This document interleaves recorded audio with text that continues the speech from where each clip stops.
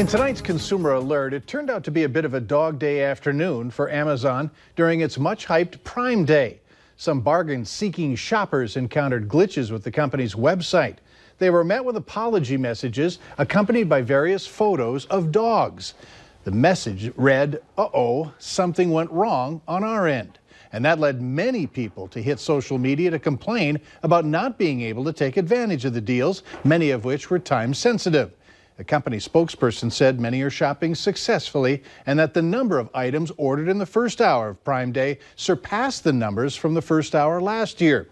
Prime Day began its 36-hour run at 2 p.m. and is exclusive to Amazon shoppers with Prime memberships.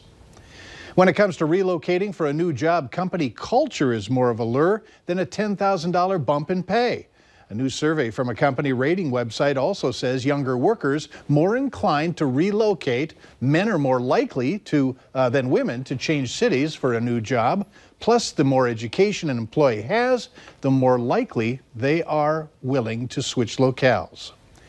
Kids clothing retailer Gymboree is launching a reboot. It happened today. A new website and a new app augmented the realty features of the part of that chain's e-commerce push, along with a refresh of its brick-and-mortar stores.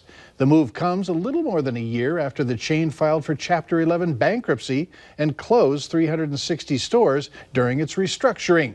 The company's CEO told CNBC it's an all-new Gymboree, different in almost every single way.